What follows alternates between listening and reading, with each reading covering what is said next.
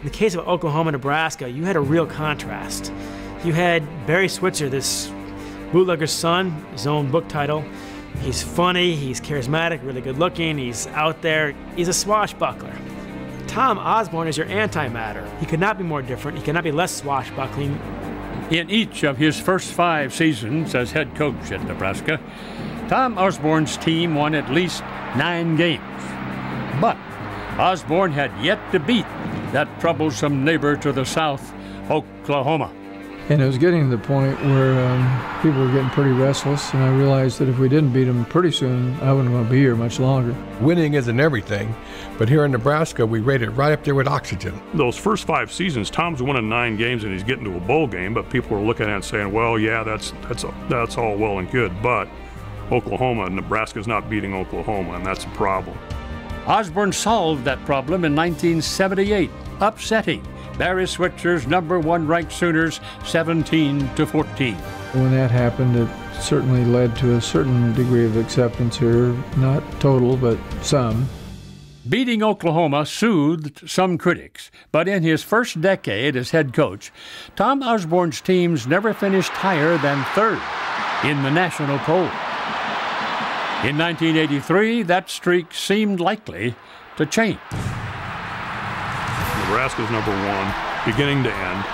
It's the scoring explosion team. Behind Heisman Trophy winning Iback Mike Rozier, the Cornhuskers finished undefeated, ranked #1, and earned an invite to the Orange Bowl, where they would face the hometown Miami Hurricanes. He's on stage, this is his moment, and here comes Howard Stoneberger in a helicopter, falling out of the sky on the media day, stealing the stage, playing to the home crowd, getting the city of Miami worked up. Takes a look. He throws to Dennison. Touchdown, Miami! Playing on their home field, the Hurricanes streaked to a 17-0 lead, forcing Osborne to resort to trickery. Forever known in Husker lore as the Fumble Rooski. Heading to the end zone and very close to it was Dean Steinkuhler. He's in for a touchdown. Dean Steinkuhler, #71. He hands it to old Dean. The ball, he didn't hold it. He left it right on the ground. Dean Steinkuhler's touchdown started a Cornhusker rally. Late in the 4th quarter, Miami missed the field goal, giving Nebraska possession, trailing by 7 points. Irving Fryer.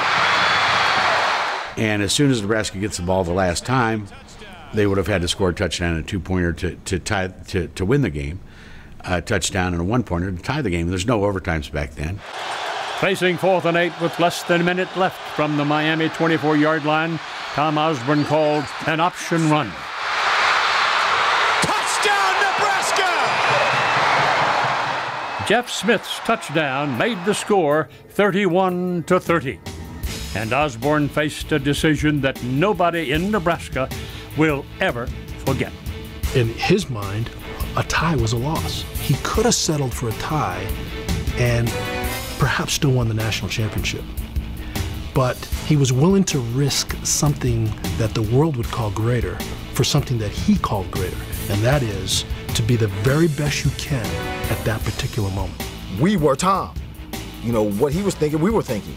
There was never any doubt in our minds that we were going for 2. I had a vote in the polls, and I knew that I would not vote for a coach that settled for a tie. That was my mindset, and so I didn't really even think about it. I just thought, well, we got to win the game.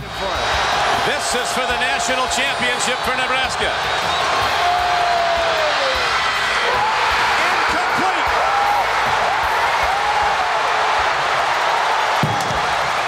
He did not take the easy way out. The state lives for Nebraska football. They need this. They don't want it, they need this. You got your chance, and instead of backing down, you say, let's mash it down. He'd never say that. He just did it. He's the least flashy person in college football, and that was a Clint Eastwood moment. He was willing to make that decision and was willing to live with the consequences regardless of what the fans thought or the media thought or anybody else thought. And he just couldn't understand why people didn't understand that that's what you do when you play football. You go for the win. So if he had to do it 100 times over, he'd do the same thing.